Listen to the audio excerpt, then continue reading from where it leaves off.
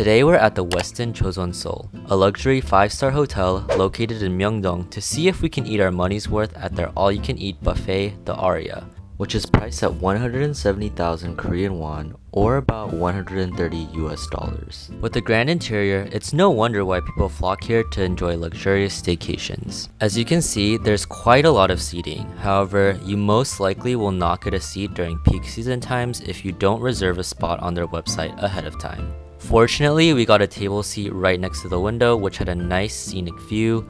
But honestly, since we were trying to eat as much as we could, it was pretty hard to sit back and enjoy the ambiance of the buffet itself. Now, Ray and Allison are huge buffet experts.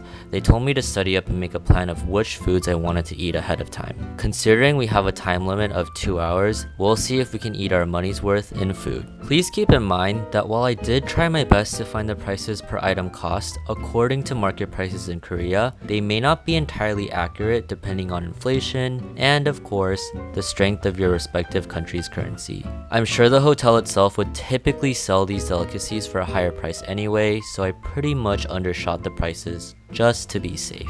The buffet is divided into different sections based on the type of cuisine. At the very front of the first row, we have the sushi and sashimi corner that includes various fish and crustaceans such as salmon, tuna, and shrimp. If you want sushi, they actually make it for you on the spot and take specific requests. They even had a separate corner for sauces and sides, arguably the section where you could get the most bang for your buck. Across from this section in a separate row, we have another area dedicated to heartier seafoods such as lobster, oysters, and other side dishes that are a carefully curated combination of various seafoods and vegetables. Directly to the right of the raw fish area contains more Chinese-based foods such as fried rice, sauteed shrimp with chili sauce, orange chicken, mapo tofu, etc. Moving on is a section with more Western-based foods such as pasta, pizza, steak, lamb, and ribs. Directly across from this section next to the lobster station is a large central area with various cheeses, beef tartare, boring salads, their famous kimchi, and a variety of smoked and curated vegetable and meat dishes. Next, we have foods that originate from South Asia, such as naan and various types of rich curry. And then we have another section with more Southeast Asian delicacies. You can't tell clearly from the video itself, but there was dim sum as well, which I actually stayed away from because I heard it wasn't that good. Surprisingly, eating takes a lot of strength, and what better way is there to get energy than from coffee? Fortunately for all the coffee addicts out there, there's a coffee bar where you can order Hotel Chosun's famous lattes, rich black coffees, and other drinks as well. Now if you want something warm or filling, it's your lucky day, as across from the coffee bar is a soup and bread section that also offers rich butters and oils to complement and satisfy your carb addiction. Last but definitely not least is a paradise of desserts located directly next to the coffee bar. Now that I've gone over all the sections, let's get eating. I would say there are mainly 2 stages of eating to my strategy. First is the trying everything I want to try phase, which is pretty self-explanatory. Second is the eat what's the most worth it phase. Basically, all the expensive stuff are things that I just love so much that I would eat again. My first plate had some tuna, salmon, crocker, sauteed shrimp with chili, and my first ever experience with mapo tofu. The sashimi fish were all exquisite, but honestly, how can you fork up sashimi? Never mind, don't answer that question. The sauteed shrimp with chili was just the right balance of savory and sweet with a little kick of spice that made my mouth water. The mapo tofu was delicious, but I don't think I can really judge it on its authenticity since it was my first time trying it. Keep in mind, they do also serve unlimited wine and provide water and seltzer water. Tastes like faucet water. Everybody could only order 1 soda without an additional cost, but if you order a soda, you can't get unlimited wine, unless you pay extra. My second plate was filled with smoked salmon, various cheeses, beef tartare, wasabi crusted tuna, and spiced braised beef. The smoked salmon was a little bit too smoky for my taste. The cheeses were pretty decent, but again, in Korea, it's really hard and expensive to find cheese, so I'll take any opportunity I can get to eat it. The beef tartare... well, beef is expensive, but I've definitely had better versions that aren't as bland.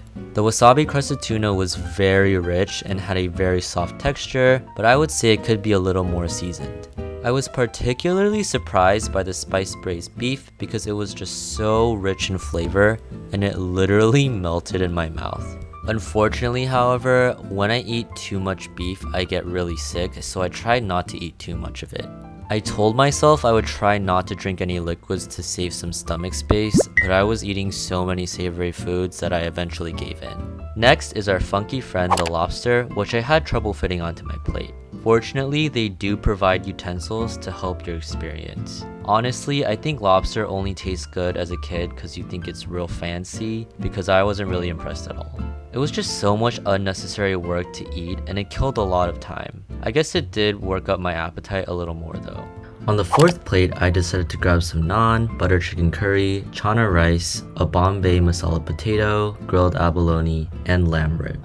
The butter chicken curry definitely met Korean standards as it was strangely sweet, giving off a more tomatoey vibe. I understand that butter chicken curry can be a little bit sweet, but bruh, this was too much. The chana rice was just good, nothing really special about it. The naan was a decent texture, but I've had better naan for cheaper. I loved the Bombay masala potato because the sauce was a delightful amount of savory and the soft potato kind of just bursts in your mouth with the flavor that it soaked up from the sauce.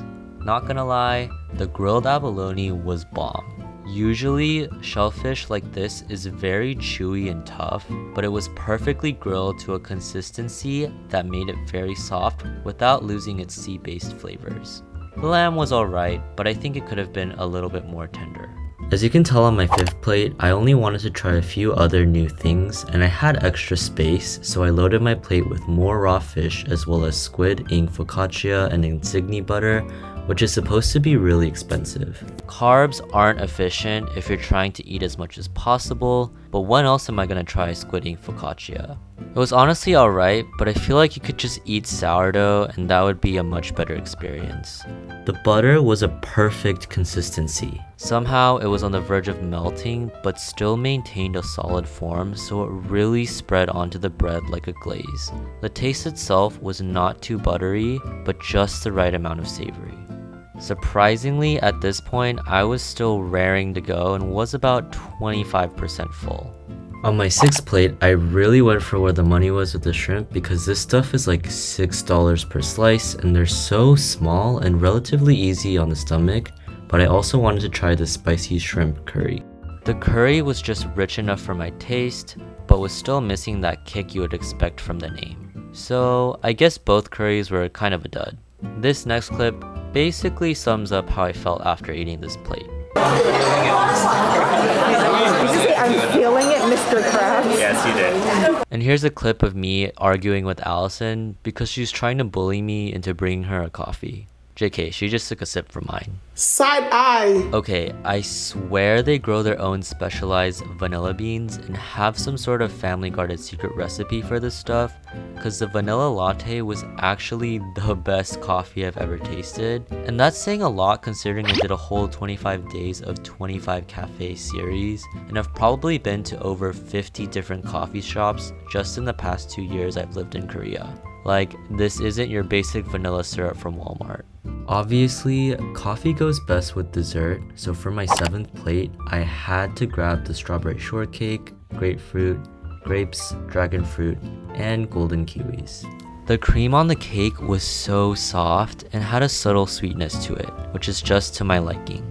Fruit is really expensive in Korea, so I never really get to eat a lot of it compared to when I lived in America, but this was definitely a good bang for your buck move, and all the fruit was just really sweet and ripe. Also, warning, the grapes had seasoned them. At this point, we had like 15 minutes left, so I was yeeting food into my mouth hole. Now, call me crazy, but hey, caffeine also helps with bowel movement, and the vanilla latte literally had me in a chokehold, so I got another one as well as their regular hot latte. The hot latte was pretty good, but if I had to choose between the two, the vanilla latte will always be my alt bias. Now for my eighth and final plate, I had around 7 to 10 minutes to grab it and eat, so I got more fruit and their Shine Muscat jelly. The jelly wasn't your typical jello consistency, but it was a good balance of sweetness from the jelly and sweetness from the fruit itself. Here's the final count for everything, including the quantity of each food I ate and the estimated prices per unit. And the grand total is...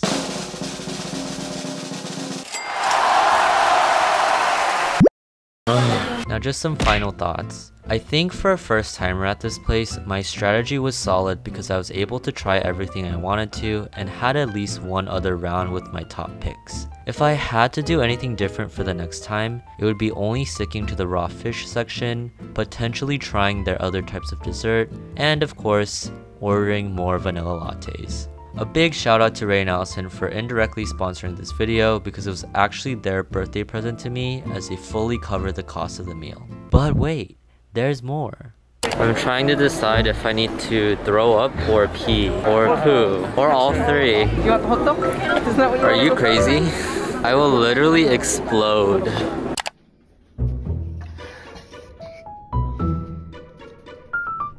I gained 1 kilo. Do you think you could eat your money's worth at this buffet? What are the top 3 foods from this video you want to try? Feel free to comment down below as well as suggest any other places in Korea you want me to try for you. See ya in the next one.